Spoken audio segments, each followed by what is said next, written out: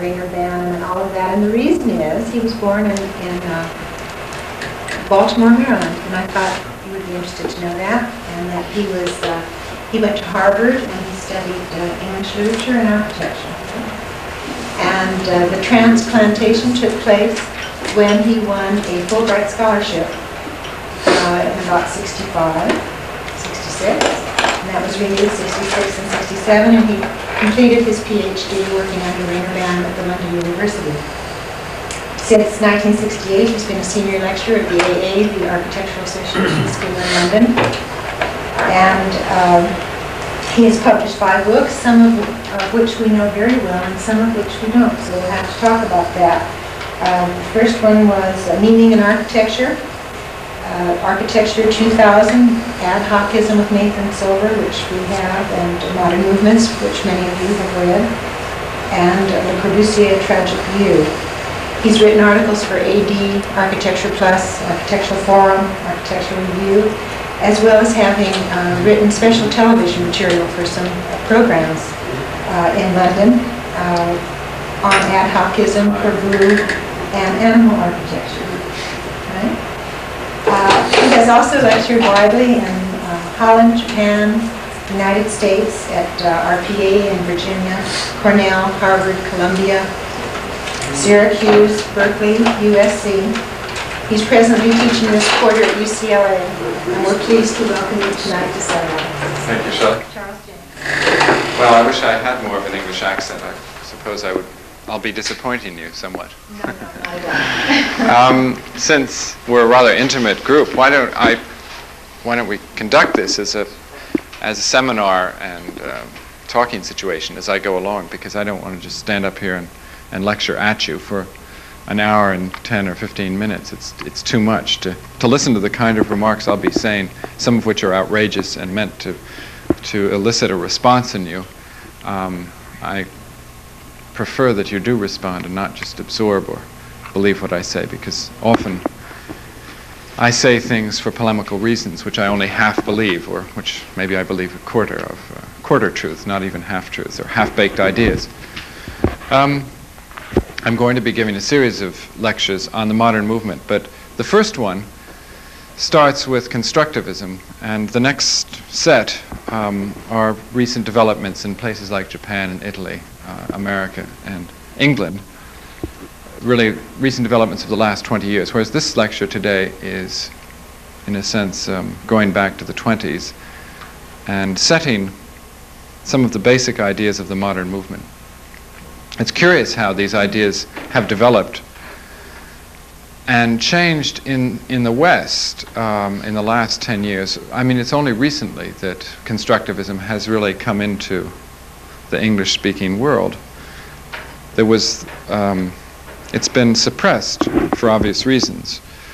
In books such as Siegfried Gideon's, it's hardly mentioned. Malevich is mentioned, and a few other constructivists are mentioned in passing. But Constructivism really was never accepted by Western historians for the great role it played, and the reason for that was obviously something to do with communism and a misunderstanding of the relations between constructivism and communism. And I suppose if maybe the House on Un-American Activities would be here, seeing whether my talk is pure.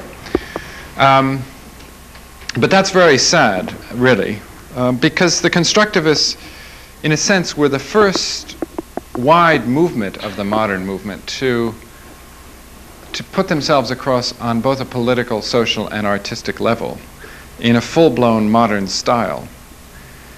And they enjoyed for maybe 6 months or a year, when things were really confused in 1920, they enjoyed running the major schools. So you had a unique situation in modern culture where the avant-garde was actually in control of power in the major schools in Moscow and in other places. They'd taken over. People even like Chagall and so on, who weren't directly connected with constructivism, were head of schools. And this honeymoon period didn't last for more than 2 years, and then a lot of them started fleeing to the West as they saw the Leninist crackdown, Leninism being against Cubism, Futurism, Dadaism. he was planning the Russian Revolution when the Dadaists were planning their revolution. They were planning across the street from each other in Zurich. So Lenin had a particular distaste and abhorrence of a lot of modern art, which I think comes from this unfortunate period in Zurich. But he attacks all these things, and so a lot of artists left and fled to the West. People like Namgabo, and it's from Namgabo that, of course, we understood constructivism until really the last 8 or 9 years. And then all of a sudden, an exhibition in London in 1968 was beginning of the high point of re-looking at the period and seeing how very important it was to say every single architect in the modern movement, I think, they were all directly or indirectly influenced. I mean, Corbusier, obviously, but all of the Germans. There was an exhibition, the last exhibition of constructivism in the West was in 1922 in Berlin. So that's a jump from 1922 to 1968. And then 50 years too late, it's coming back, an interest in them, and one's beginning to know what happened. Well, can I have the first set of slides, please?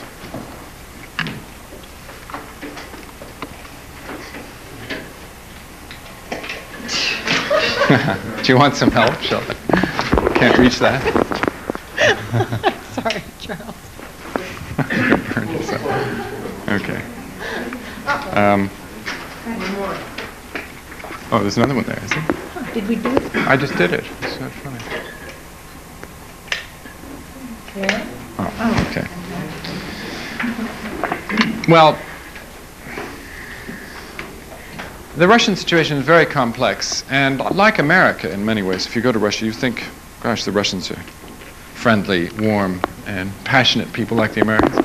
They'd had revolutions every 20 or 30 years in Russia, in 1825, in 1848, in 1871, and a famous one in 1905. And the Russian intelligentsia really had been disaffected from the system of power for probably 40 or 50 years prior to 1917. You get, if you read Chekhov, I mean, you see that almost invariably a recurring theme in a Chekhov play is the end of the old order and the despair because nothing new has taken its place. But every intellectual was talking about it. The ruling class, Count Tolstoy, was writing about it all the time. The famous anarchists, the two members of the nobility, decamped. Bakunin and Kropotkin, Count Bakunin, Count Kropotkin. The czars were even against the system of power, and which is one of the reasons that the revolution came about, because the czar's brother didn't want to take over when things got bad in 1917. So this is the kind of background, and these small revolutions leading intellectuals to write books called What Is to Be Done. These kind of books still going on now. I mean, Sakharov or Solzhenitsyn or any number of people in the underground in Russia, always looking at their culture in a very strong and passionate way, writing fundamentalist tracts. What can we do now? What is our mother country? They always speak about Russia as a mother. What can we do for her? She's in such a mess. So this is very important because when the revolution occurs, there's a backlog of thinking about what to do and a backlog of practice, in fact, on how to organize things, and in terms of art and architecture, even a backlog of the kind of style to be used. So that, for instance, the intellectual elite in Moscow and Leningrad looked to Paris, and they looked, of course, Picasso and Futurism in Italy, and they invented their own kind of art movement called Cubo-Futurism. Well, then 1917, and this event hits Petrograd, now Leningrad, beautiful 18th century capital. And it's caused, in February, the revolution is caused by women striking for bread, interestingly enough. What's called the February Revolution is kind of nascent women's liberation. And indeed, this has still a profound effect. The role of the woman in Russia, even Lenin gives a lot of talk about, or a lot of polemic about, the role of the woman, and this affects, of course, the design of communal houses. Well, the women go on strike, and that spreads to the to different areas.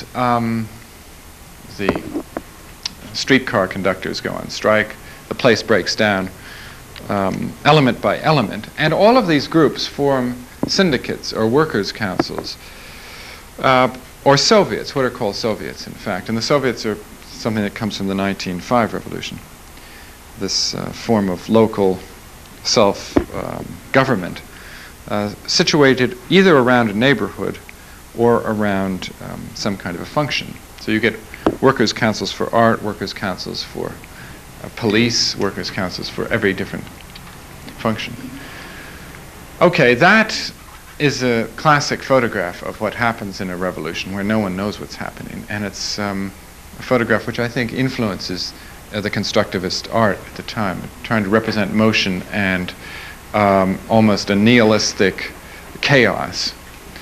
Another motive behind it, of course, is Marxism. And I've, in this kind of pop collage I've done here, a vulgar Marxism, because Marx, of course, denied he was a Marxist. I've tried to show what is the vulgar interpretation of Marxism, because it still is the reigning interpretation, of a dialectic between a substructure and a superstructure, with each stage of history coming into being when the superstructure and the substructure come into conflict and there's a revolution.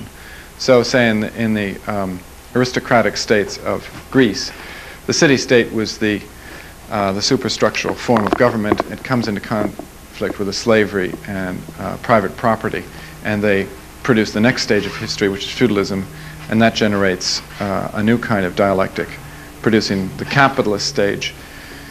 And Marx, coming in here, said, well, the next stage will be brought about by the dictatorship of the proletariat. The form of government will be socialism, and it will be based on proletariat form of work. And it will lead ultimately to a withering away of the dialectic. The dialectic will stop, and you'll return to a kind of communal situation. Don't know if I...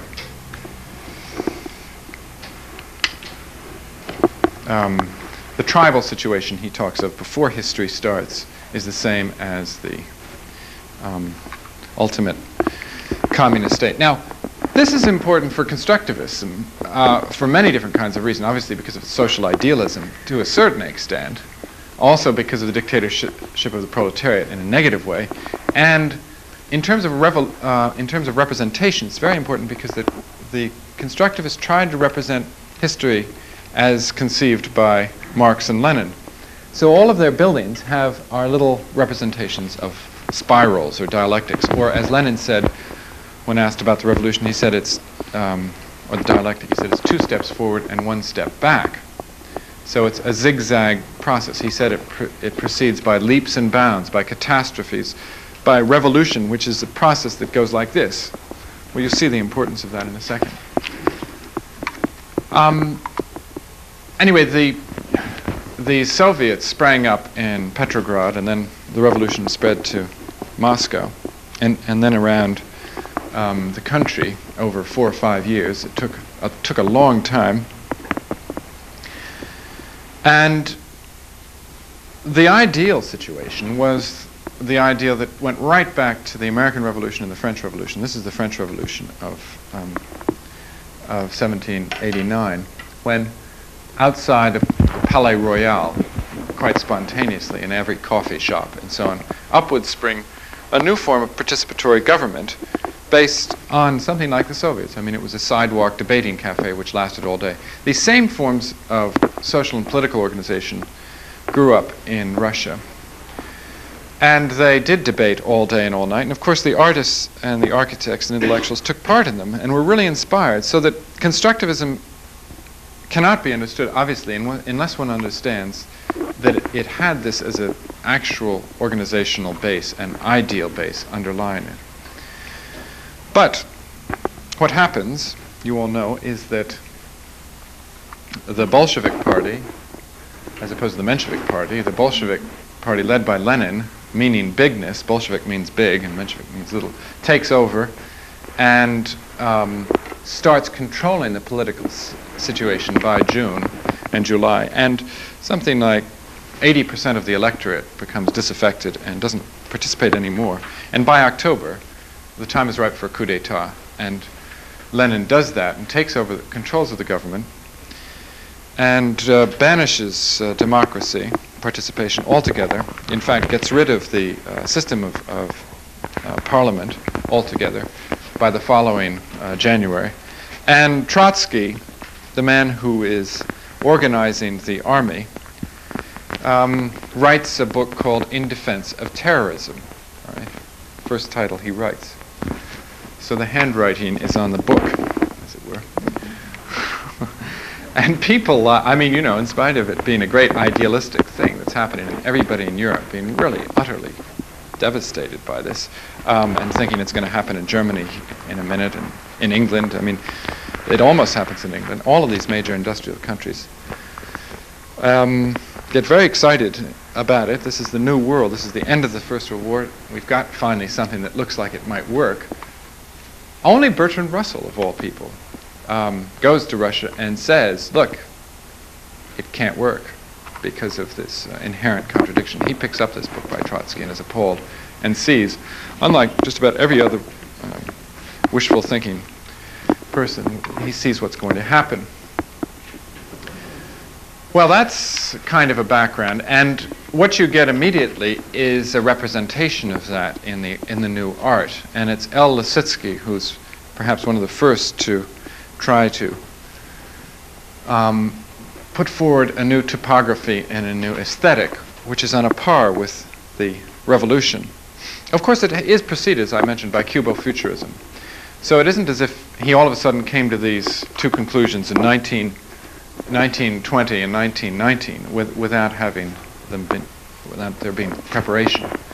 But this is the new typography, and Lissitzky is credited with having invented it, the typography which the Bauhaus then turned into its own style and disseminated through the famous Bauhaus books. The free-floating page, a page where things are composed on the diagonal. This one is called Beat the Whites with a Red Wedge, and you see little red wedges chasing white armies across the open plains of black Russia. And you see typography floating around here. You see with different typefaces, some white, some black, and so forth. It's a very startling kind of typography for its time. In fact, I'm afraid that's out of focus. It was taken out of focus, right? But if you put yourself back at that time, you can see that it was startling to read a book that looked like this. First of all, you had to read it far away, and you had to keep moving it like this. And there wasn't always a text, but there was words that were thrown at you like slogans off the street.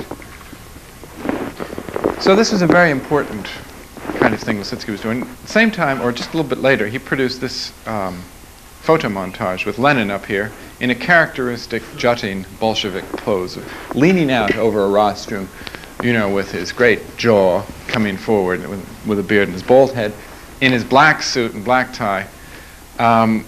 You know, you can see him on the trains as he went through Russia, converting people to the revolution. You can see him in Moscow, speaking this way. So here he is, a photograph, in other words, ultimate realism. And for the Constructivists, that meant the machine, and it meant photography, and it meant mechanical reproduction, set against these Platonic shapes. And this is the other aspect of Constructivism, to confront the realism of the machine, this piece of the Eiffel Tower here, leaning on the diagonal, with photomontage, pure forms, pure Cubist forms, which were almost Platonic. I mean, they represented the ideal universe.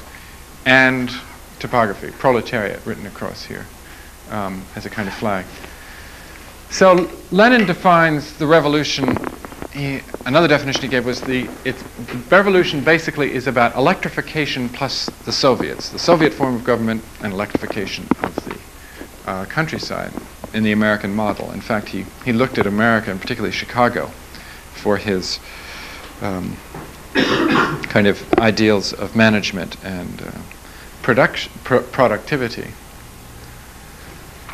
So that's another beautiful symbol of what it's about, and it's so symbolic that one might as well point to it immediately, that the sacred symbol for the Constructivists is the diagonal.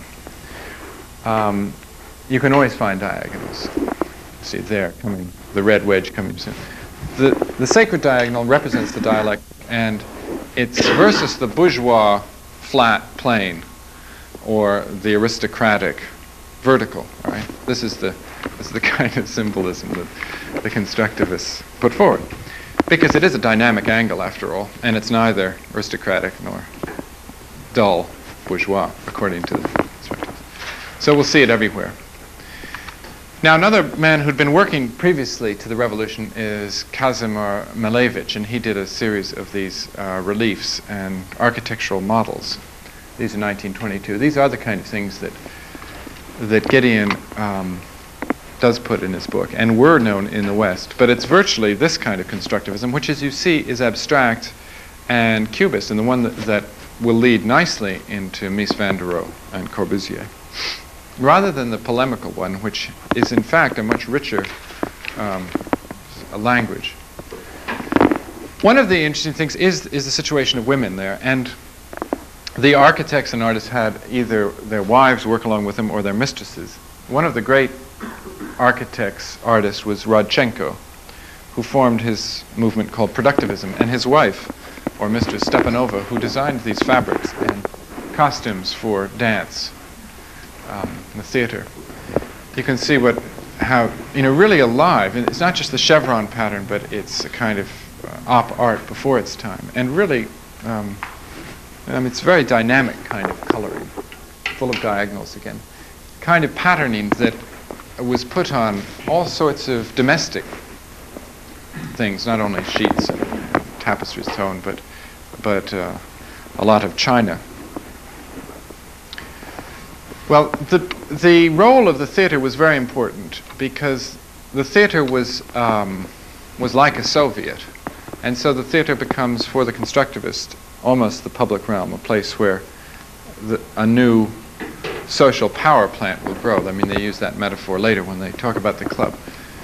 If you imagine the beginning of the revolution occurring almost as a theatrical event, with the rising up of the Petrograd Soviets who were on a boat, storming the Winter Palace, bombarding it with their guns, and then running into the palace, taking it over, was a theatrical event, so that they celebrated it every year. After that, they would, in October, they come out and reenact it. 40,000 people would dress up in uniform and carrying guns, some of them live guns, and they'd come in their trucks and they'd stage these mass spectacles. So that theater itself has a great role in liberating design, and you can see the costumes, the peasant costume designs. You can see designs of Rodchenko for the Marx and Lenin Institute here, where they're making even use of nails. So when one talks about the realism and the idealism in constructivism, it's this opposition between very prosaic things like rivets and nails and mechanical things versus the pure forms. Sometimes they would take into account local sign systems of the provinces, when they would have to send these trains out into the countryside to take the message of revolution across Russia. They would paint the sides of the trains and then speak from them with loudspeakers, or they even paint their boats. So that the revolution then really did have a theatrical quality, which was of course common to the American Revolution and the French. They all had this sudden discovery that theater was what it's about. Well, there are obviously similar kinds of things happening in different cultures which relate back to that, and wall painting is one where most of the blank walls of the streets of Moscow were painted on with slogans and op art kind of things, or constructivist messages, some of which the people did understand. Others of them were painted in a realistic style, which then became a kind of comic strip style. And this divided, of course, you can see how this would divide the constructivist movement into an elitist wing and a kind of proletariat wing. But the wall art situation really grew, and if you go to Moscow today, you can see versions of this. not, of course, as creative as the freeway collapse here, nor as creative as the constructivist ones of the 20s, but it still goes on. It's a kind of state form of advertising. And they reinvent everything. They reinvent the symphony. Instead of having a symphony orchestra inside, you take it outdoors and you conduct it across a landscape, an industrial landscape. So Mayakovsky, the poet, invented this form of symphony where someone goes up on top of a factory and he gets the steam whistles of his factory to blow, and then he goes like that, and the guy sees him in the next factory, about half a mile away, and before he hears it, he has his steam whistles and pipes and organs going full blast. So the industrial, imagine that happening in LA, sort of across from one factory to another. It would be extraordinary at 6 o'clock. This very nice noise. And they, that's how they saw it. The writers at the time in the Soviets said, down with museums and down with art. This is Gans speaking. We do not need a dead mausoleum of art where dead works are worshipped, but a living factory of the human spirit, in the streets, in the tramways, in the factories, workshops, and workers' homes. So they set an antithesis between a museum and a house where the wicked bourgeois collected his art and hung it on the wall, and the kind of utopian idea that everyday life could itself become a work of art. Yeah. Doesn't it relate so much to Dadaism? It relates to Dadaism, yeah. It relates to Oscar Wilde, too, who wanted everyday life to become a work of art. And Wilde was a socialist. It's a very strange idea that, you could live and work an intense life that really was a work of art. It leads to all sorts of strange notions. Ultimately, people like Hannah Arendt have said it leads to Hitler, but you can see how it would. But it's for the people at this time, it's set against the private individual. You see, as I'll show in a second, they were against the kind of Galbraith idea of public wealth, public squalor and private wealth. And so they hoped that this would reverse that situation where we'd have really public wealth and people would live privately very, very austerely. Kind of attempt to transform the individual. Here's what they did with religion, for instance. It's an atheistic Easter festival, you see? So you have to take the Christian iconography and destroy it, or the Byzantine one. See all these churches toppling off here. On the diagonal, being crushed by the sacred diagonal, all in red. See, black versus red. Communism winning, and great pieces of architecture here, symbolizing the new state. This building I'll come to in a second, and airplanes were symbolizing progressive technology as they saw it. There's I don't know where this poster comes from originally. Lord Kirchner's valet, isn't it, who's looking out there, or it comes from Uncle Sam, who's saying, "You must join the army." Anyway, Uncle Sam needs you. Yeah. But here's the Russian Ivan saying, what are you doing for the revolution?" Right, pointing out at you and transfixing you with his gaze in a peasant costume, with billowing smoke out of the factories below. And this charmingly naive photo montage and poster by Rodchenko saying, of a woman, in her headdress here, saying, "You there, come off the collective farm and come inside and read more books." That's the short message of this poster. The idea that the worker, the laborer, will really stop working at 3 o'clock in the afternoon and joyfully run in and take a shower and crack out a few theories in astrophysics. Well, Tatlin, this very curious figure, rather like Duchamp and, I don't know, other Western artists, goes through such funny transformations. Tatlin, producing his famous monument to the Third International here, with, you see, diagonals everywhere. In fact, it is an extraordinary representation of the Marxist progression by twists and turns and spirals and leaps and bounds, and by 2 steps forward and then 1 step back, and then 2 steps forward and 1 step back, right? With these, it's the Eiffel Tower again, on the diagonal here with a reinforced along here, with inside 3 pure Philabin Platonic bodies rotating at different speeds. The bottom one rotating once every 365 days, this one rotating once a month, this one once a week, and the top one, the 4th one, rotating every day. Each one of these bodies, pure white elements, containing a different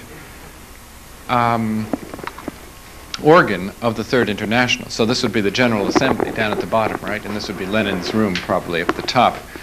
And these revolutions of these bodies would correspond to the revolutions of the planets at the same time as corresponding to the revolutions of the social order. So this building, which was higher than any building ever constructed, much higher than the Eiffel Tower, I mean, it was considered, it was going to be, I don't know how many stories, 160 stories, say, was the first example of megalomania, or, you know, the Bolshevik meaning big and vast and too big, which really infects this whole period of constructivist architecture. They imagined for... Sorry? The first Bolshevik example, but it's common to say Corbusier and other architects of the 20s. And of course it comes from... Right. I mean, Boulez and Ledoux. It goes right back to the 18th century. French revolutionary architects, even in this it was called gigantomania at the time in Russia, and condemned by Trotsky, who said, you know, it's the most ridiculous idea that you could it's like putting a little ship inside a bottle and making the ship rotate. I mean, what? Sure, please. What value do you attach to this object apart from its propagandistic dimension? In 200 years from now, let's say, if someone wants to pay attention to this in a more abstract way, I mean, I can ask this question about almost anything you've shown. I remember that page in the book, yeah, with the red going in, the reds chasing the whites and all of that. Apart from political symbolism that was current and starts to fade away now after a lot of years. I mean, do you see a use for this thing beyond the propagandistic use or a public relations use? Because almost all of the stuff you're showing is really art and architecture as public relations, which theoretically is no different from what they do now. They call it something different. Well, I think it's radically different in one way, in the sense that it comes from an avant-garde, which is alive and living well in Moscow. Whereas now it isn't. I mean, it's suppressed, you know. You can't do this sort of thing. And secondly, it's creative. I mean, that's a major difference. It's not just propaganda. This is propaganda never induced by the central government. You know, Lenin and Trotsky were against this. But this is the social idealism of the avant-garde. And first of all, it's very important historically, because it's this model toured all of Europe, went all over. I mean, so if you're going to understand, say, what happens in Holland or Germany, if you're going to understand the Bauhaus, I mean, frankly, as I'll end up with a series, I'm going to be against all of this. I will be attacking it all. But it is our heritage. It's the heritage of the modern movement, and in a sense, to understand a problem, I think you have to know its genesis.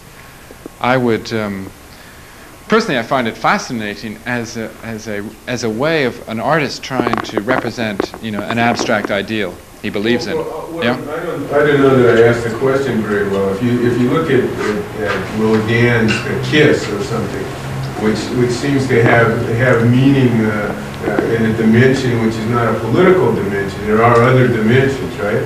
You know, all I'm asking you is whether this has another dimension which is a little more fundamental. I mean, which can be related to other things that were done around that time, apart from whether it represents thesis, antithesis, and synthesis or not. Well, I think, you know, first of all, those are wider issues. I mean, it's not a simple one-to-one representation of the dialectic. It's a very complex one. And what I'm saying has never been said, as far as I know. I mean, I'm making analogies, you know. It was seen as a propagandist unit in the sense that a motorcycle who was meant to ride up this thing, get to the top, and then run down and take messages to the people. And Tatlin, the architect, foresaw it as a great radio tower. So from then on, radio towers, you can just see it a little bit here, have to appear on the top of constructivist buildings, and in fact get put on actual Russian buildings. So, you know, in a way, one talks about it as in terms of its influence, because quite irrespective of whether you like it or not, or I'm sure it's not propaganda only. You know, I don't accept that the kiss is the only deep or tangential kind of thing a poet or an architect can say about society. I mean, this is to say something about the cosmos is important, right? And he's saying something about the way the Russians then understand nature to work. This is a representation of what they understand nature working. It's not just sheer propaganda. So in that sense, I think it will be always valid as a symbol of what a certain age thought of what was happening. Do you accept that? Well, go ahead. Okay. Right. When Tatlin wasn't doing that sort of thing, then he was doing completely the opposite, which is designed very cheap furniture out of bent wood and bent tube, and designing clothing out of, well, the clothing and this stove, the Minimax stove and the Minimax clothing, the maximum amount of heat with a minimum amount of fuel. And he did very close studies of for both clothing and heating equipment to do this. So he was, on the one side, he was this very poetic kind of architect, and on the other side, he was an extreme functionalist. And in that division, of course, people like Duchamp lived, and it's ultimately the division that drove the constructivist movement apart. Another representation. Now, people like Eisenstein and a whole series of film directors, Bertolf and so forth, filmmakers, immediately got involved in the same sort of thing. You see here the sacred diagonal again, this still taken out of October, the movie by Eisenstein, showing in typical constructivist style a mixture of the machine as a progressive element. In this case, it's Petrograd, and it's one of those bridges lifting up, you know, and the horse runs over and falls and dies. So it shows machinery versus a diagonal Platonic geometry, and then an animal or organic element. And of course, it was Eisenstein who made photomontage and the whole thing of montage into the new technique of film. So again, I mean, there's a way in which all of this changes the way we see things radically, quite apart from the message it's giving. And it's on that's one of the levels one looks at it. Now, the Vesnin brothers were very key in the evolution of constructivism. And Alexander Vesnin, who was a great friend of Le Corbusier, started designing these kind of stage sets with his mistress, Popova. This is a stage set for The Man Who Was Thursday, a Chesterton play. And you can see it's drawing there on the left and what it looked like on the right. So again, the theater playing a terrific role. In this theater, I don't know the story of The Man Who Was Thursday, but one imagines it's probably an English farce of some kind. Takes place on a background where elevators whir up and down, here and here. Telephones ring.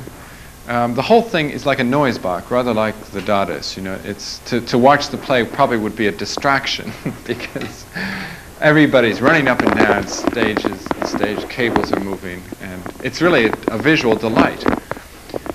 So that they're doing that sort of thing in 1922. And Popova and Vesnin then design this monument for the Third International. And you can see how far they're going versus Tatlin's monument to the Third International. Now it's become a dirigible or a balloon holding up slogans on the diagonal. Third International here, proletariat, sorry, Third International here. And the city is turning into something that's almost disappearing. It's turning into tensile forces, into very thin structures that move. It's like instant city of archigram, if you like. At the same time, 1923, this man, Ludwig, will produce an entry for the Palace of Labor competition in a romantic constructivist style. You can see here, the Tower of Babel, and I'll ask you to remember this image of spirals going up like that, but definitely in the Italian manner. I mean, it's a De Chirico landscape here, with a skyhook, again representing progress, and an airplane landing on a dish. Imagine an airplane having to land in that short distance. They all designed suicidal airports, and it's something that Corbusier picks up, from them, designing an airport between two skyscrapers. You have to land on a dime. Anyway, that's 1923, but to show how radical the Vestnines are, one can look at that, or look at their entry for the Palace of Labor, and this is the second kind of stage of constructivism, where the style has now been formalized, and from now on it will all be variations on this theme. First of all, the program for the Palace of Labor. It had theater for 6,000 people here, bordering on another theater for 2,500 people here. So it was gigantic in conception. Had a restaurant on the top where 6,000 people could eat at once. Sorry, not at the top, but in this section. It had astrophysical research laboratory on the top, along with a radio center here, and these are the radio antennae all around here. It had Jim Sterling-like vents here, and around the bottom was clothed in a kind of neoclassical style taken straight from France. I mean, it shows you how aware these Russians were. The Vestnine brothers were trained in the Beaux-Arts style, and they never forgot Auguste Perret. So you can see the same kind of Perret stripped neoclassicism at the base. So the building, in a way, summarizes, the whole movement to that time. Here's the constructivist graphics here announcing, as part of the building, putting advertisement on it, saying meeting at 21:30 at 9:30 at night, and this is what's happening, and a symbol of the Communist Party. So then, the idea even itself, one has to throw oneself back there and say, 1923, the idea of putting a palace for labor, it's like a cathedral for labor. You take over a form from the previous world, palaces, and you say it's now time for the masses and the laboring population to come out of the factories and have their palace, and to have libraries in it and so forth. Well, this wasn't built, but it has an undoubted influence on modern theater planning. And for instance, Gropius's Total Theater, if you look at it in section and you look at the motifs. This is what I mean about the kind of history being not known in the West, that it's clear that the constructivists have gotten a raw deal. And it's not really until you get people like Sterling practicing in England that constructivism comes to fruition in a certain extent. Because if you know this building in Cambridge, it's Jim Sterling's Cambridge History Faculty Building. It's, it is, in a sense, all these elements reused. Sterling quite consciously using that aesthetic. Yeah? Isn't that dubious one a lot like, reminds me of this Kenzo Tange's radio building in Japan? The Yamanashi building. Yeah. The radio center? Right. Yeah, except that it's more, you mean this one? Right. I think it's more open than Tange's in a way, although you have the bridge element and the elements framing into each other.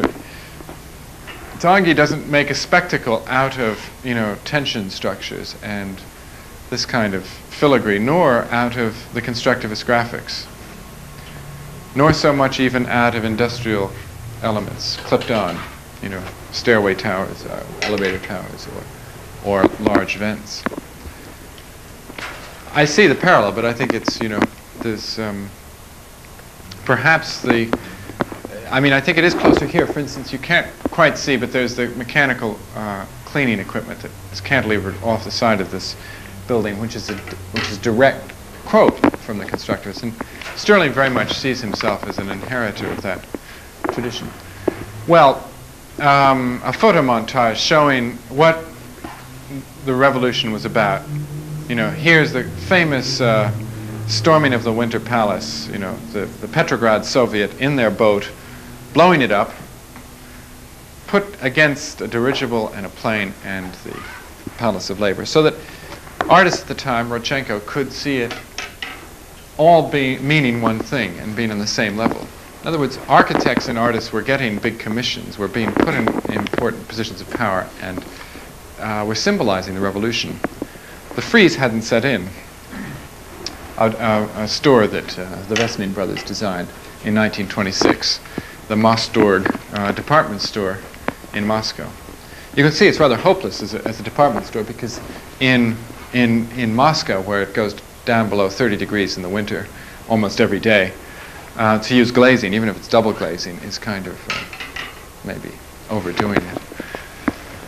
But it's quite an elegant building, and certainly if you compare it with other buildings in Europe in 1926, you can see why the Vesnins have been claimed as really, they should have been put on a par with someone like Van Doesburg or Mondrian. Here's the great Pravda building, never built, for the magazine, for the newspaper Pravda, which means truth. See if I can focus that. Don't know, how many of you know this building? A lot of you know it? If I say? A few of you.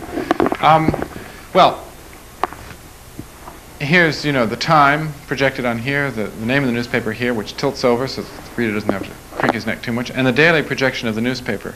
So you didn't even have to buy it. You could just read it off the street. And that is the architecture, along with flags, searchlights, beacons, elevators that go up and down. You can just see one there. And an open office equipment. So you see, it's the international style plus, and the plus is a kind of super graphics or large-scale advertising, and representational structures. I mean, the architecture results from an ad hoc compilation of the elements from which it's created. Now, the Pravda building wasn't built, but the sister newspaper, Izvestia, was built in a kind of truncated version. This is how I saw it in January when it was very cold, what's finished. And that's what Barchin, the designer, had projected for it. You can see it's a building in the international style, again with the graphics on it. Very nice plays between verticals punching through horizontals on the side. And you just get a slight feeling of that still in the final version of it, set off against portholes at the top here.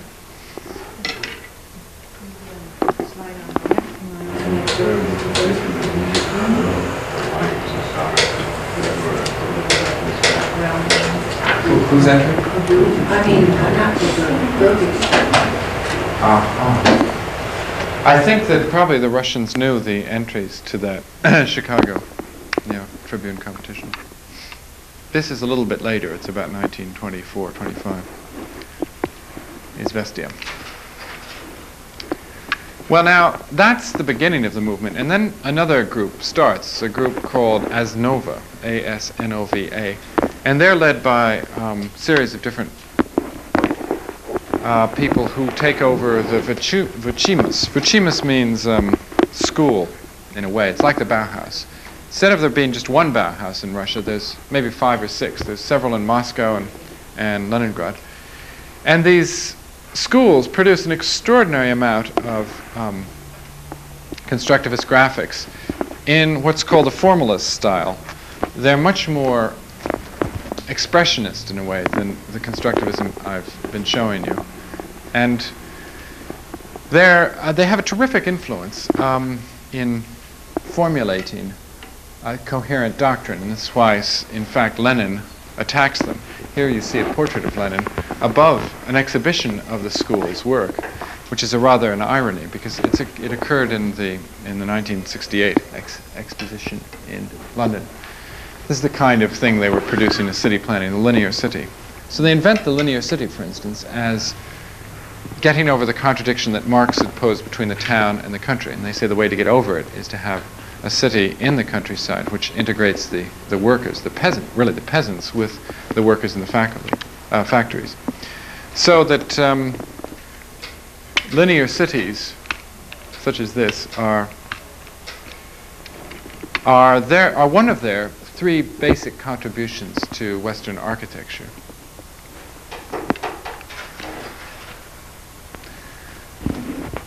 A work of Ladovsky in 1921. You can see that he's looking to German expressionism and masonry structures, but still the diagonals there, and you can see turning a masonry structure into something else. Well, he proposed these restaurants which would cantilever off the side of the hill around Moscow, and if you go there, you find strange versions of them. I'll show you in a second. Or he proposed in 1923 skyscrapers such as that. Or look at these views of stadia, you know, fantastic swoops on the diagonal of tension structures. There's a built version from the Ladovsky studio. It's actually it's a large escalator which sits in the Lenin Hills on the outskirts. If you know Moscow, it's sort of circular design, and on the in the outer circle, just before Moscow University, the hills go right up. And they put this escalator next to a tube stop or a subway stop. When I was there, the most curious thing was happening. People were skiing, dressed for skiing, and they would, how would they do it? They'd run up the hill, they'd run up here, and then take the escalator down, and then run up the hill, and take the escalator down, and run up the hill. And they used these things to jump on, and they're obviously getting in training. I mean, mad Russian physical exercise. And that's very important to understand this, their belief in what's called physiculture, you know. Well, so here we have the diagonal again, a repetition of industrial forms in a very nice kind of rhythmical pattern. To show you where this gigantism and the diagonalism could go is this stadium by Korsev, which imagined a racetrack where 4 different events could occur at the same time. So you'd have horse race on one level, car race on another, motorcycle race on the third level, and, you know, foot race on a fourth. So physical. One interesting thing is that, just in contrast, if something like this would be done in a school today, it would be instantly accused of either being obviously environmentally insensitive, but certainly with heavy right-wing inclinations, if not overtly Nazi. Really? It's at least, I mean, somebody on the jury would certainly say fascist. No, really? You mean for the stadium? Or well, all of this, not only the stadium, just but the because of tremendous scale. The gigantism. Yeah, is that it? I think that's part of it. Yeah. And the single-mindedness of the thing. And it's only interesting in the sense that it came out of a country which is supposed to represent the political antithesis, whether it does or not. Well, in fact, this was accused of being right-wing formalism, this movement, As Nova. So, you know, they felt that too, and a lot of people would. That was just a way of shutting them up, which is a conventional. Yes and no. way. Yes and no. I mean, I think that at the time they were sensitive to scale and the implications of formalism, disconnected from a language that people understood. And so, I mean, it's quite true that Stalinism would use it one way, but there were serious critiques of it. Alexei Gans, whose work I quoted you about going into the factory, produced this propaganda kiosk, sort of a mad mélange of elements, traditional elements here, and these Victrola elements here. Very cute. Or this, you know, this incredible chess set. The reds versus the blacks, right? And they had to redesign everything, you know, not just atheistic Easter festivals, but they had to redesign chess sets so that, you know, you get 2 master chess Russian players, and you lock them into their table. Once they sit down, they can't get out and fool around like Fischer, Bobby Fischer. And they redesigned the chess set. So instead of having, you know, kings and queens, of course, you have the People's Commissar for Light Industry, and all sorts of other captains of industry instead of pawns. Now, one of the first buildings of constructivism outside of Russia was this famous little pavilion at the Exposition of Decorative Arts in Paris, the exposition which led to the beginning of Art Deco. I mean, this was the one that put it on the map. People looked at this pavilion and Corbusier's, and then, of course, all the Art Deco stuff.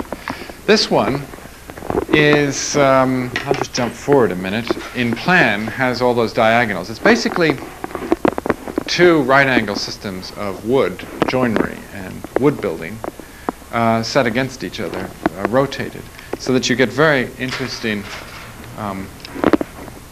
crossovers at the entryway, and you get a building which I mean, you can see all sorts of Venturian and Moorian ideas in planning in this pavilion. Curtain wall on one side and very sophisticated handling of graphics. I mean, I think a building like this must have had a profound effect on the Germans, for instance, when they saw it, and Corbusier. This has a nice small scale to it. This is a very modest building which, you know, you feel a certain warmth about. It was meant to represent the workers' club. Where was it taken from? Can you show on the plan?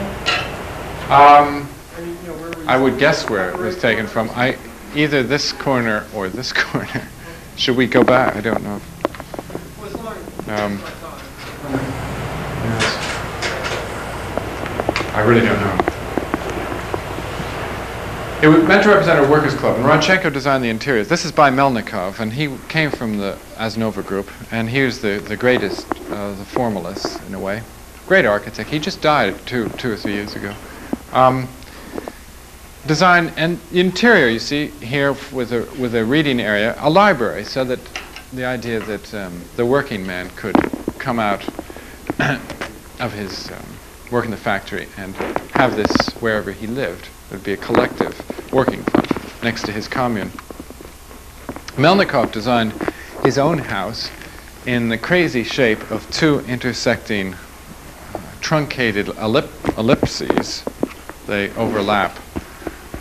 You see, here's one ellipsis here and another one there with these nice diagonal, octagonal windows, and a very much on this side a French, artist studio with a double height space and north lighting and all that. So he was doing this, and he built this building in 1928. It's still in Moscow. This is a model, and there are pictures of him at the time standing outside his house like a proud owner of his domain, and he's in sort of a long overcoat and spats, looking like the ultimate capitalist you've ever seen. I mean, he looks like Henry Ford, sort of going like this. So it shows you what, that Russia is a complex place. It's full of strange things happening all the time. Melnikov was designing this. I think it's a cigarette factory in the countryside. Extraordinary nice wooden piece of constructivism. Melnikov, M-E-L-N-I-K-O-V. Melnikov. And his most famous building is the Rusakov Club in Russia, in Moscow, located on the outskirts, not in the center of Moscow. And that's one of the strange things you find when you go there, is that the Constructivists never built in the center. They were never really accepted as the official architects. This club is made up of three different general auditoria, which can be either used as single auditoria or used together, three together, the movable seating.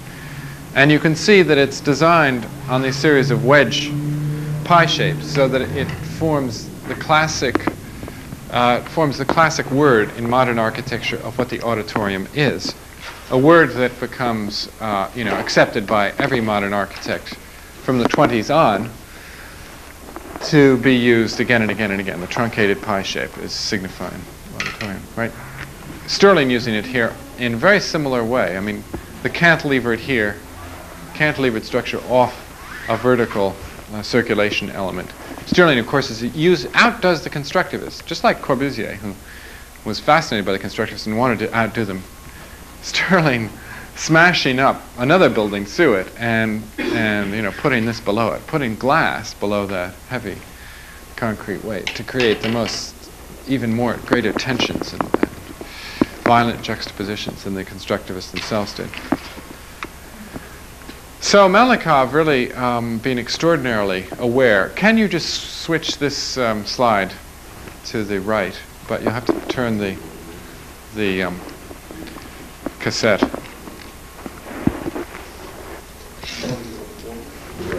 just push it. I just want to show you what Melnikov could do. No, the other way. The other way. What he could do to a parking garage. He designed a very rational parking garage to get the maximum amount of cars in and with the minimum amount of turns, and then in reinforced concrete, and then he holds it on these caryatids, on these giant Herculean figures here. All right, I mean, among other things. That's not the only structure. But he's playing a very ironic game, which, again, is startling for its time, you know, to use the juxtaposition between heroic, figurative sculpture coming basically from Athens and juxtaposing it to constructivism. So again, it's a richer vocabulary than a lot of other pioneers are using. Now, the Workers' Club is, after the linear city, is the second contribution to, I think, the world scene, as it were. They speak about the Workers' Club. It comes from the Palace of Labor, basically. It's generated from that model. And the Workers' Club is seen as a place where they call it the social power plant. They use that metaphor. It's like an industrial plant. It's meant to transform the individual into a collective human being. They formulate all sorts of methods for doing this. Theater, group theater, that gets over the difference between the spectator and the performer. Several of these workers' clubs are realized. This is one by Golosov in 1928 in Moscow, too. And these workers' clubs are attached, as you might guess, to sporting clubs, so that the sporting clubs being a form of social organization, they pool their money, trade unions pool their money, and they built a few of these things. This one always illustrated as an example of that, of the purism of constructivism, where you get pure cylinders in glass being wrapped around by rectangular elements in reinforced concrete. And again, it's the juxtaposition, this violent juxtaposition of one pure element versus another. I found it very curious when I visited it to see that it was painted in Mediterranean pink, stucco. I mean, as if it really were building out of Italy or something. And that bottom element is gone. The bottom element's gone, yeah. And the lettering's gone, too. That was just taken in January when I was there. How was that used? Was that like a signboard?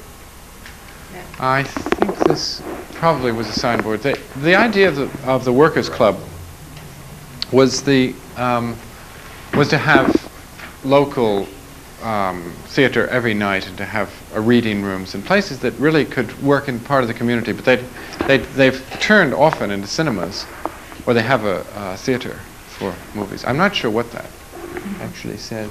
You know what the original color was? I don't know what the original color was either. No. I think gray. I've seen gray, sort of beige colors. Now, a group grew up against the Asnova group, and because they thought it was too right-wing, and this group was considered too left-wing by the Stalinists, and this group was called OSA, O-S-A, the Organization of Soviet Architects, and they really had the strong power. They were led by a guy named Moses Ginsburg, who was a very good friend of Le Corbusier, and who translated Corbusier's books into Russian and sent his books right back, which were virtual Russian versions of Corb's books. I mean, it's extraordinary when you think of the international style. What the international style means, in a very real sense, is that there's international links between Paris and Moscow and Berlin, and these people are as aware of each other as they would be if they lived in the same city. So Asa, under Ginsburg, starts designing this self-built housing and illustrated this comic book technique where, you know, you take your beam builder and you put it, you take your, of course, collective housing. And this is the third contribution that the constructivists have been said to make, the idea of the dome communa, the communal house. They produced many different types. One, this is type A, communal house, which has the interlocking section of a double height space here with a central corridor off it. So the central corridor, you come in here and go down a stairs, and the apartment unit interlocks then as a kind of L shape here, or the next one up here as an L shape. And this gets you economies because you only have to stop an elevator every third or fourth floor. So you have in the communal house, you have this basic rationalized planning, what they called miniaturization. They try, rather like Fuller and other people, to really miniaturize the elements of architecture, which of course is going to cause a disaster in 3 or 4 years from the design of these things, because it's much better to move into a bourgeois apartment with lots of extra space when you have 16 people in your family than it is in a minimal, miniaturized white machine. Anyway, the positive aspects that they have, and this is very conscious, is they start interpreting Lenin, what Lenin says about the wife, or the woman, that she's a woman who is turned into a slave because she has to do everything in the house, so just clean and be a nanny and cook and sew and so forth. So Lenin says, let's take her everyday activities and split them up and collectivize them so that there'll be a communal hall to eat in. There'll be communal wash area and so forth. So that's one of the reasons these communal buildings are built. An obvious other one is just simply to solve the housing problem. This is type F, staggered setback individual apartments on a corridor, on a linear corridor. And this is built by Ginsberg in Moscow, the Narkomfin collective apartment building, 1928. In a kind of, you can see how much it's influenced by Corbusier in visual terms. And in fact, in design terms, in conceptual terms, it's very much like Corbusier's apartment block of 1922, which Ginsberg knew well. Okay, so that's the kind of thing they're doing for collective housing. And you again find people, like Stirling, picking up directly from constructivist design. For instance, Stirling's St. Andrew's dormitory is designed so that the sunlight comes through here, so that the collective internal circulation allows sun to penetrate it. And so, I mean, almost a drawing like this generates the Stirling building with setback stairways and a communal corridor around the center of the building, 2 stories up, 2 stories down. So this kind of, again, the importance of constructivism in part has not been acknowledged fully and is really very profound. Well, it does turn into what I suppose would be called a behavioral sink and a nightmare, these communal houses. And that's one of the reasons the Stalinist reaction, which I'll be getting into shortly, is so effective, because this apartment block, this communal house, is so regimented, and the lives of the inhabitants are so restricted that they're asked to wake at 6 o'clock, at 6:10 they take a shower, at 6:14 they make their bed, at 6:30 they're down having breakfast, putting a spoon in their mouth, at 6:31 back up and doing physical exercise, 6:45. The idea was really to minimize, everything, so that you adopt these ideal forms of octagonal forms or triangular forms, which minimize the exterior of the building and circulation. And they even said, well, since the ideal individual relates to the collective, we give every individual a cell, and if he wants to form a group with someone else, i.e. he wants to cohabit with someone, he actually literally breaks down the wall and he cohabits with his neighbor, going right back to the origin of the word. So you cohabit 2 rooms together. You give him an axe and he goes to the wall, and that's how you form a home. Well, you can see what happens when you overcrowd, when you move into these little boxes where everything is really, the kitchen has shrunk, from the big high ceiling to the one you can just get into. There's a reaction against this architecture. It's termed inhuman, mechanical, geometrical, and so forth. This is the kind of thing that's being built about this time, 1930, to show that constructivism, did realize a few of its ideal situations. The planetarium, where maybe the laborers couldn't come off the fields and crack out of theory and astrophysics, but someone was. About 1927, 28, if someone can stick down that other slide, it just hasn't gone through. A new part of the movement gets underway, what could be called ethereal idealism, and they produce these extraordinary schemes for the Lenin Hills. Those are the hills that I was telling you about, where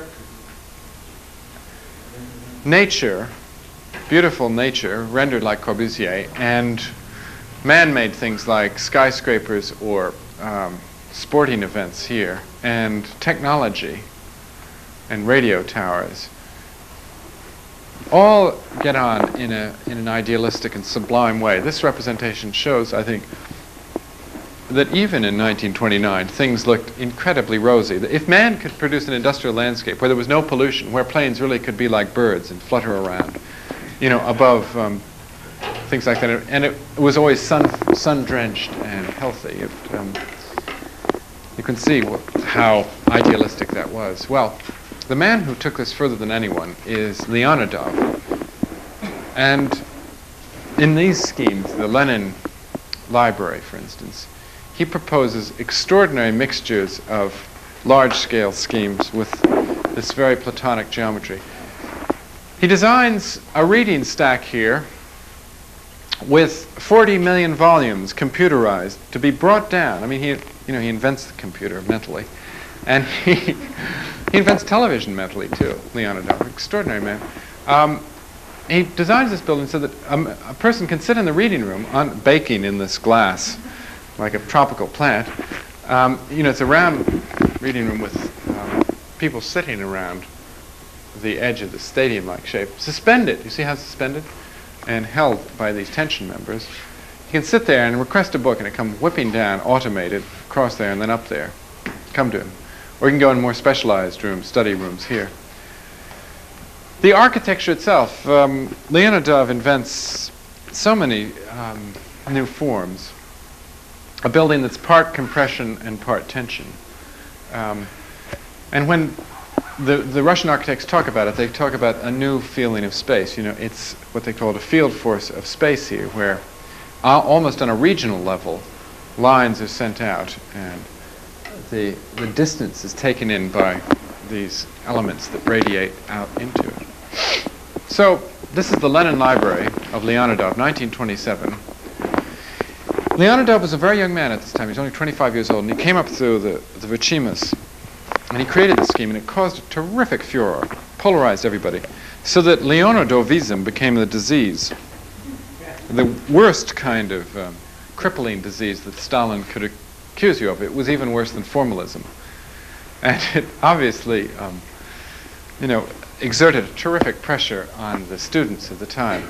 Here is a scheme he did for a palace of culture, 1930, where he does really invent regionalism, and all of, if you know Cedric Price's Think Belt and his schemes, very much influenced by this. Bucky Fuller's geodesic dome here, 20 years before Bucky thinks of it. Visiting dignitaries come and by to come to the Palace of Culture in these blimps. The whole thing being, again, Super Studio preempted here. It's all there.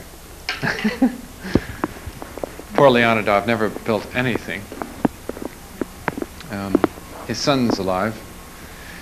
He was discredited. Sorry? I don't think the Super Studio builds anything either. Oh, well, but that's a different story. Super Studio builds in Japan. The Japanese build it for them and send it to the mail. And they never really intended to build. Whereas Leonidov, in a way, had, I think, more of a commitment to building than Super Studio. This is what happens to constructivism from within. It turns into the 101 fantasies of this very adept, facile William Pereira of the constructivist movement. Zoom, zoom, zoom. Chernyshevsky.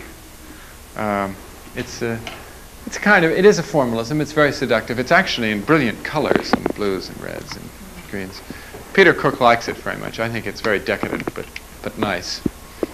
Anyway, that's what happens from within constructivism. It turns into that sort of thing. And Along comes the famous Palace for the Soviet competition, 1931, and the modern movement in Europe and in Russia are trying to really create the final links, so that CM is invited to go to Moscow and meet in Moscow in 1931, and they have this great competition. Corbusier sends in his scheme, which is gigantism of an extraordinary kind. It's about 6 or 7 theaters here, one for 6,000 people, under one parabolic arch, which holds in turn another series of structural members here, which in turn hold a third structural ceiling here, structural roof, which in fourth holds an acoustic ceiling.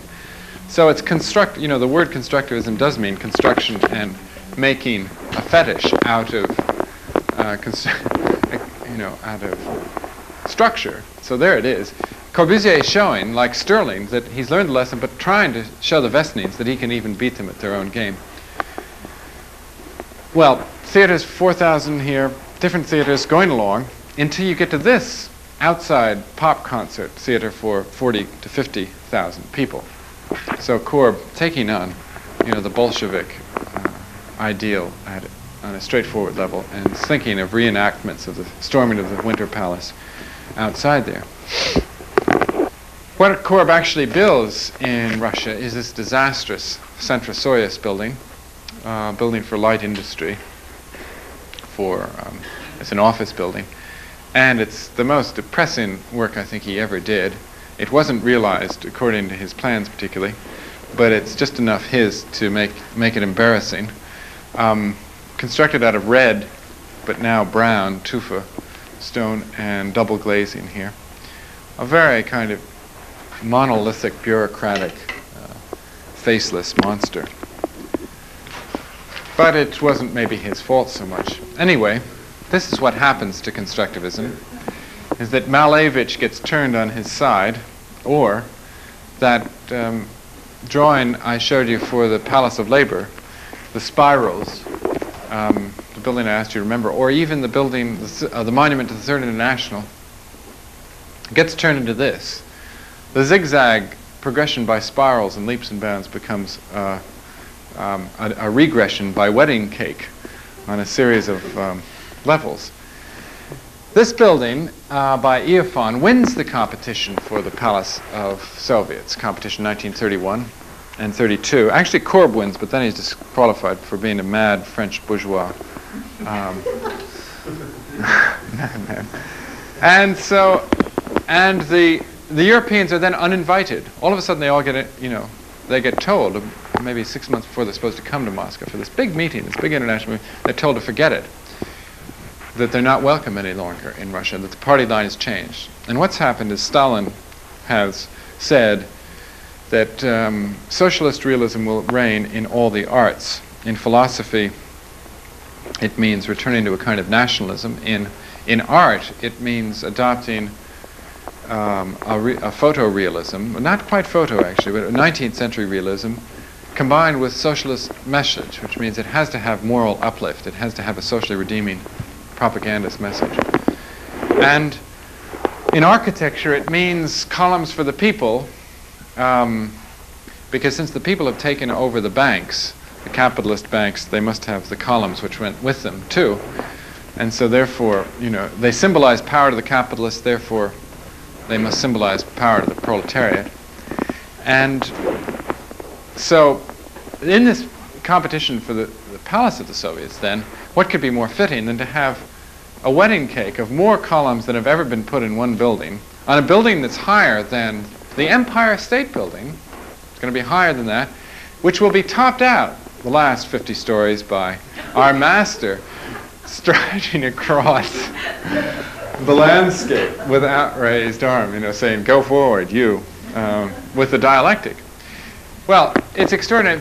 When Frank Lloyd Wright visited Russia, he thought this was terrific. He said, "Yes, of course, this is great, because Lenin, and you know just as well as I do, that this stylomania, or this, grandomania, is ridiculous. And clearly you're showing that Lenin's jumping on all these columns and crushing them, and is against them." That's Wright being the most naive I mean, he said that with a straight face, I think, maybe. Anyway, he toured Russia at the height of the purges in 1937, when it was this architecture, you know, crushing Leonidov and all of the constructivists out of work, most of them put in camps. A lot of them died before 1940. So this is the reaction, and it's a very curious reaction. To look at the building in a minute, it's designed, this is the base of it, and you know, they excavate and excavate and excavate, and you can imagine what's happened. They never got beyond the basement. So when you go to Russia, I swam in this in 30 degrees below zero. It's a fantastic swimming pool, biggest swimming pool around. And you swim in these different niches, you see. The women go in one set and strip and are washed, and then they go through, and the men another set, and then you go through a cave, and you swim out underneath the water into this segment here of the pie, or into one segment. Then you can swim into the other segments and meet someone if you want. So it's this gigantic circle here. And very nice indeed it is, but not quite what Stalin had in mind. Stalin used a very curious dialectic himself in crushing the opposition.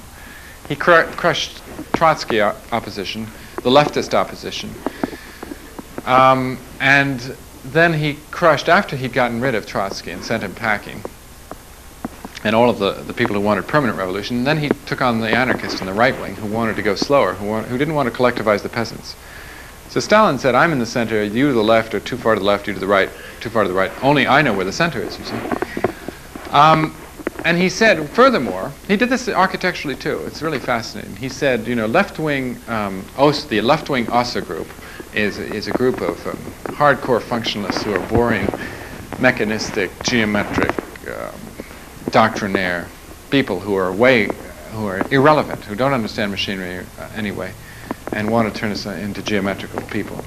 Whereas the right wing, the formalists, are too fanciful and can't really understand basic things. And then he says this politically, really, I have always said that the left wing and the right wing are in fact the same wing, and they touch. So by a Stalinist paradox, you know, heads he wins and tails you lose.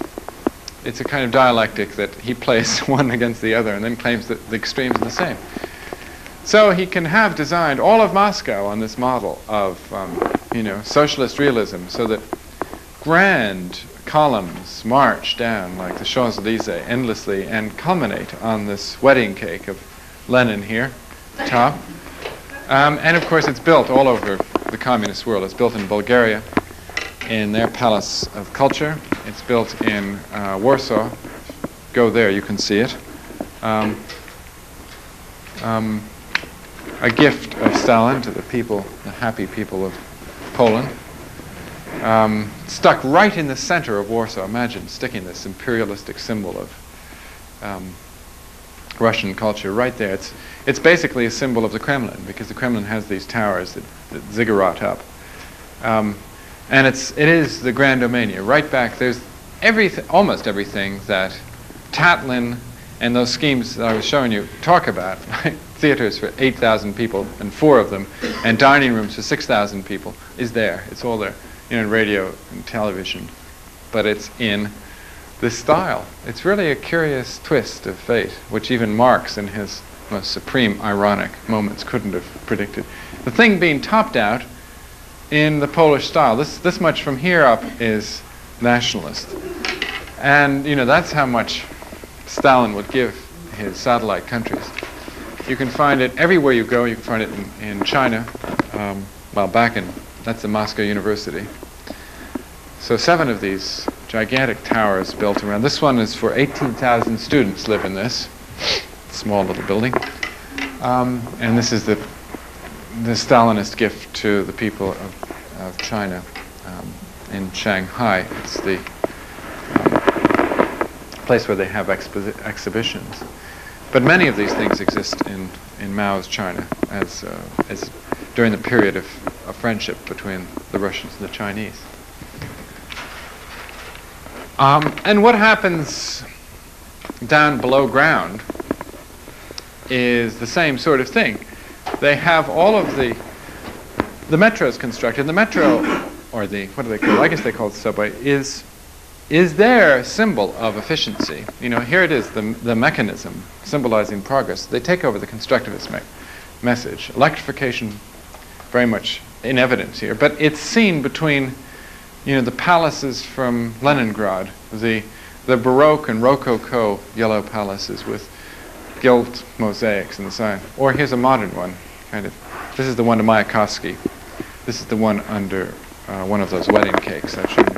Extraordinary underground systems where trains swoosh in almost without a bit of noise exactly every minute and a half. And as you can see, the marble is completely polished. It is a fantasy of efficiency. It's as if you take the palace and you put it underground and give it, you know, for a different function.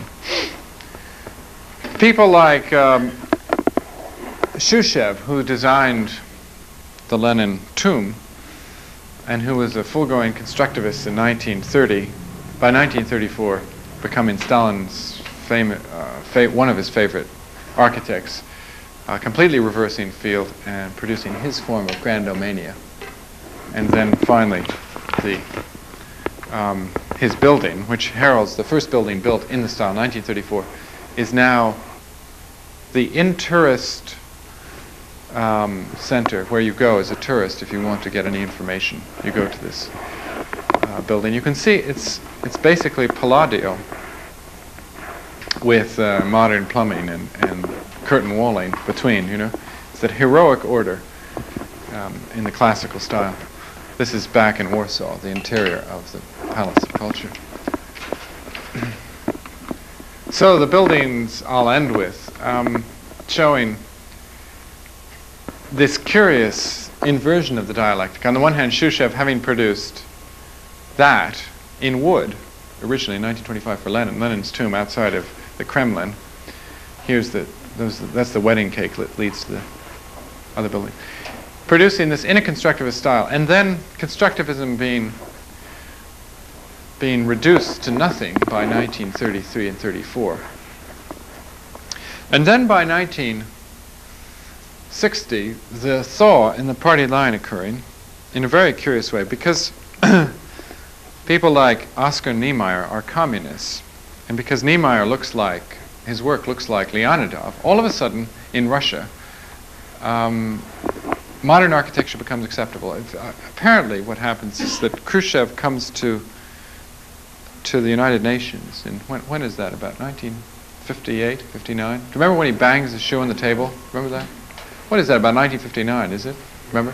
Anyway, Khrushchev comes to New York and he sees it, and he says, that's what I want, no more wedding cakes for me. This means advancement. So he gets back to Russia and he tells his architects to do it. And so they do, and they produce the Hotel Rossier, for instance, with 6,000 bedrooms, 12,000 people. You know, it's in this kind of grandomania international style. And that's what's being produced today. Very sad epitaph, I suppose, on constructivism. That's the end.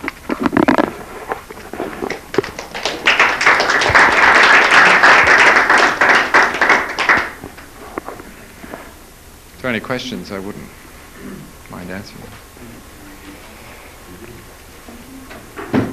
Do you think the decay of what happened in the early 20s was inevitable, given the kind of tendencies, the imperial tendencies, the fact that Stalin took over? Do you think we can foresee, given the fact that those kind of tendencies have been around before? You know, I think they were there in the church. You know, when the church came out of the catacombs and you finally found Christ up in the ceiling. You know, that kind of thing. And Lenin started down and finally wound up on top of a building. You know, that kind of thing. I don't think there's anything inevitable about it at all. I mean, I don't believe. Doesn't seem to be any precedent for the reverse. You know, there seem to be a number Well, of precedents for... You know, both Marx and Lenin said that they hoped the revolution wouldn't happen in Russia. And the reason they said that, although it's not officially quoted, but they said that was because Russia was a terrifically backward nation. And it had only 4% of the population was proletariat. That meant 96% of it are peasants. And you can't have an industrial revolution in a country run by an elite, you know, which doesn't turn into something like this. I mean, in part, that right? contradiction, I think, is kind of obvious and has been pointed. I mean, if for example, one would literally read Marx, there wouldn't be any communist revolution in China or Russia, but it would have happened in Germany and England. So, Right. So what happened, in fact, was something which was very different, although it picked up a vocabulary that suited its interests, but didn't, in fact, represent, I think, what it claimed to represent. You mean the constructivist vocabulary, didn't? Well, not only the constructivists were, I think, looking back in many ways just a bit naive. I mean, they had a kind of energy. It's almost adolescent, I think, that you have when a revolution starts, and people, particularly what's known as the intelligentsia, has a lot of enthusiasm and wants to get rid of the old things and so on. What was really happening, I think, was quite different. And if you go, and I know you've quoted Lenin, but Lenin also said, for example, very much before the revolution, that any socialist government that came to power other than by electoral means would be ipso facto dictatorial. And it turned out... Yeah, but he believed in a dictatorship of the proletariat. Well, whatever exactly that means. I mean, it means a dictatorship of him, I think, yeah. with a certain amount of rhetoric. But if you read, for example, his will, I mean, he wasn't really around very long. He wrote a very interesting will. I don't know in your study of these guys, Howard you've seen it. But it's an interesting thing because it predicts a number of things that Stalin did, and it says look out for Stalin because he's going to do all of these things. Well, I mean, you're asking many different kinds of questions. Personally, I think that the seeds of Stalinism are definitely within Marx. I mean, if you're going to formulate a dictatorship of the proletariat as a government, then you've got a problem on your hands, which, and I think that's a logical problem because no dictatorship will ever give up power willingly, right? Is that the seeds are somewhere else, and that they don't have anything to do with Marxism, but that Marxism is just another manifestation of the problem.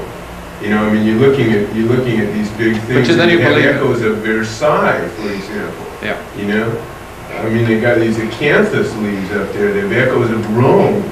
You know. But what are you saying then? That you believe in historical that fascism always rises to the top? I don't know whether you want to call it fascism or not. And I don't know whether you want to say it's the top or the bottom. Well, it is the top now in Russia. That guy was on the top. I mean, you know, it's still ruled in a very fascist way, Russia. Well, a fascist is anything that you don't like and is dictatorial. No, well, all right, totalitarian, if you want. Right. It is better. Yeah. But it is totalitarian. Absolutely. Right? Sure. Yeah. And it needn't have been. I don't think it needed to be. If there hadn't been... I mean, this is obviously just a personal aside, but I'm looking around for some example of a revolution which has a certain amount of energy, the American a certain amount of idealism, which finally, yeah, I heard you, but I'm not so sure. Well, which finally leads to something else. We just did away with the building. We've got our Statue of Liberty with, you know. I mean, ours is bigger than that one of Lenin on top of that building. Same thing. Yeah, but we don't worship the Statue of Liberty. You're not forced to. I mean, there are other gods around. But how about modern gigantism, like corporate images, that have a great effect on the kind of architecture and kind of construction that takes place? In where, though? In this country. In this country. That's the same tendencies. I mean, in a way, I sympathize with what I think you're saying there, and what you're implying too, is that if you look at the history of bureaucracy, apparently it's been with us since the Egyptians. The Egyptian pharaoh Akhenaten tried to break the bureaucratic priest class and did for 20 years, but it reverted. So the bureaucrats have, it looks like bureaucratic determinism. You know what they did to Akhenaten? Yeah, right. They tried to destroy every vestige. You can't find out much about it. That's right.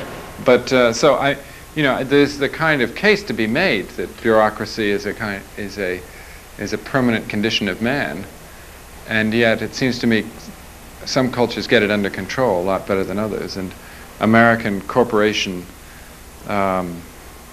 statism, if you like, or what's good for General Motors is good for the states, is actually permeating Russia now. If you look at the multinationals invading Russia, it's what I'm now interested in is that link up. You find these curious, the world system of economics is starting to generate certain, actually architectural examples. A World Trade Center is going up now in Russia, which will match Yamasaki's in New York and the one in Brussels, which gives you. And is the Tishman here? And is there a World Trade Center? There is here, isn't there? Downtown. Not comparable in size. No. So there are some interesting parallels, or depressing parallels.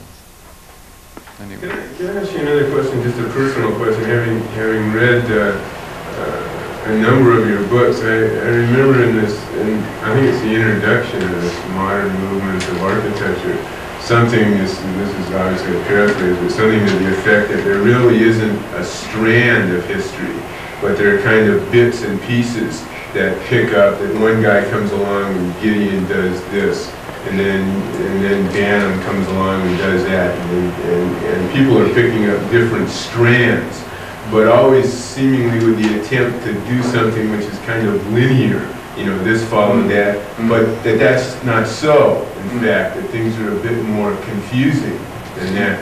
And I just wondered if that's a fair paraphrase. It seems a little bit that what you're doing here is a little more conventional, that what you try to do is that you show this stuff and to show it as a kind of a link in a sequential chain, that leads to people that we know a little better. Yeah. It's conceivable to me that that's a caricature of what happened. I mean, you know what I mean? That it's not that you try now to draw this line that you argued a little bit against in your book.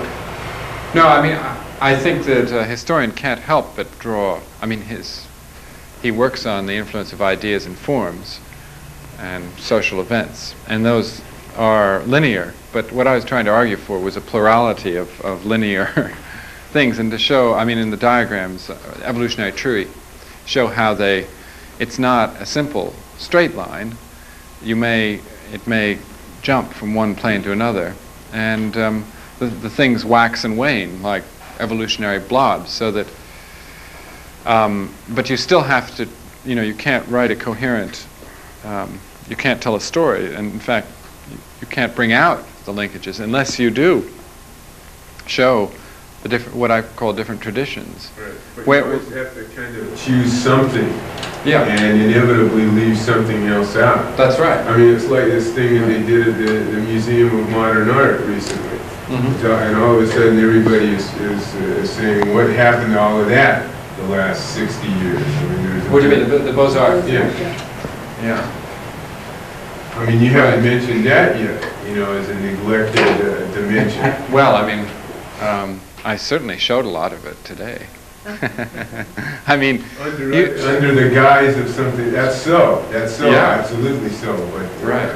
I mean, that's Beaux-Arts with a vengeance, and it's one of. I personally think the Beaux-Arts revival, if that's what it is a misunderstanding of what the 20s was about. The fact that Arthur Drexler and the Museum of Modern Art could look at that in the way they do, as the antithesis, is to me is that terrible story of, you know, the drunk walking from one side of the street to the other, not understanding that he's walking on a street and just blindly careening from side to side. I mean, I think to replace boring modern architecture by even more boring, sterile Beaux-Arts architecture is... But like you said, it's going on here. It's going on here, only you just didn't make reference to it as that. I mean, it's certainly going on anyway by the time Stalin is running the show. Yes, it is, yeah. Well, I mean, I did make reference to it, right? Yeah, I mean, I didn't call it Beaux-Arts, but... I mean, it's called socialist realism is what it's called there. But it is definitely Beaux-Arts classicism of a kind. It's Baroque classicism with the bits of nationalism mixed up. It follows very directly the Stalinist line. I mean, if Stalin's quite clear in defining the right mixture of technology, nationalism, and classicism. The thing is, you can take those words and you can apply them to Malevich, for example, too. No, I'm saying that when I show Malevich tilted up and compare him to that, it's to show that, you know, there's certain things that are even absorbed within the Stalinist reaction, elements of constructivism. That's, you know, always that constructivism lives in a kind of, in the programmatic sense, in these grand palaces of culture. Not in a visual sense. Not in a visual or a creative sense. It doesn't live at all. But in the mad grandomania sense it lives. What grounds did they allow you to come to Russia? As a tourist.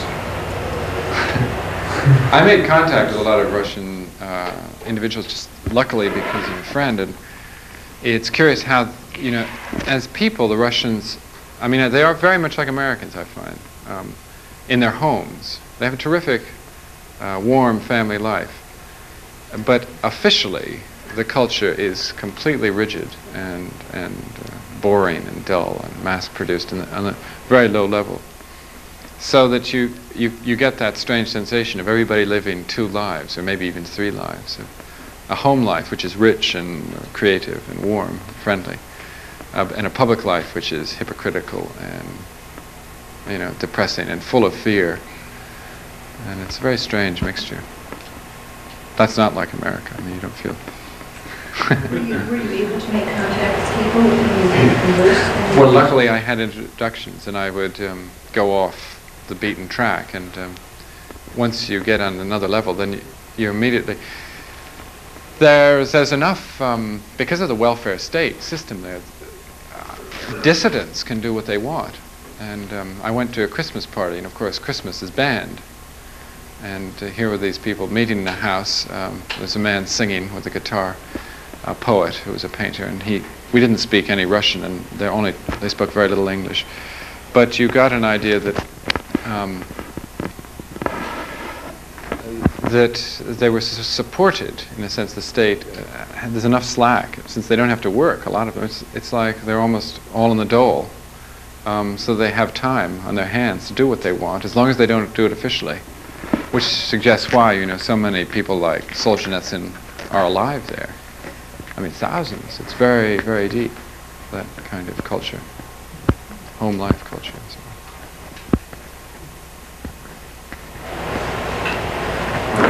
Excuse me, one question. Back to the history, this thing about the constructivists, I can't help but feel that, like you were also talking in your book, The Modern Movements, about tent city in Boston, various movements back in the late 60s. Do you see them at all related to this? As maybe an historical parallel?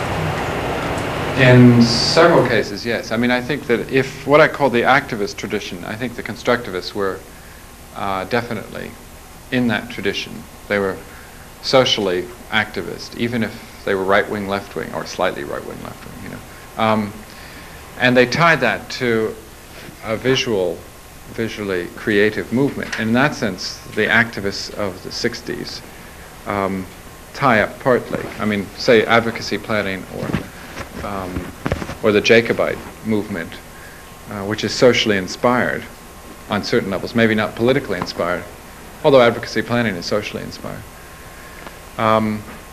They're definitely activists, interventionists, and in that sense they inherit, partly aware, partly unaware of what was happening in Russia. Wall art, right? I mean the wall art, Chicano art, for instance. I mean, I don't think that's directly aware, but through Diego Rivera and all the communists of the 30s, you find direct link-ups in a very precise sense. Those were guys that were they weren't in the Soviet Union, though. Well, no, they weren't in the Soviet Union, but they were really part of the International, and they were part of the American International, you know. That's the crowning irony of, who is it, Rivera? Is it Diego Rivera or someone? Who does the murals in Rockefeller Center? Do you know those with Lenin in it and they for Rockefeller? And he does these, and you know, he shows the communist dialectic occurring in the greatest capitalist building in the world for the greatest capitalist. And of course Rockefeller is reminded of that fact by a reporter or something, and the day before they're opened, they're washed over and destroyed. Well, he goes on to Mexico, and that starts there, and then it comes right into LA. So there's all sorts of direct linkages. That's not maybe it isn't constructivist. But I feel that wall art and that sort of spontaneous art of the people on the streets and in the factories, you know, is somehow aware of that. Robert Summer, although he doesn't go into it, mentions the Russian precedent. And you could fill as many books with examples from Russia as you could from Los Angeles. You know, very interesting parallels there. Well, I've kept you all from dinner, probably.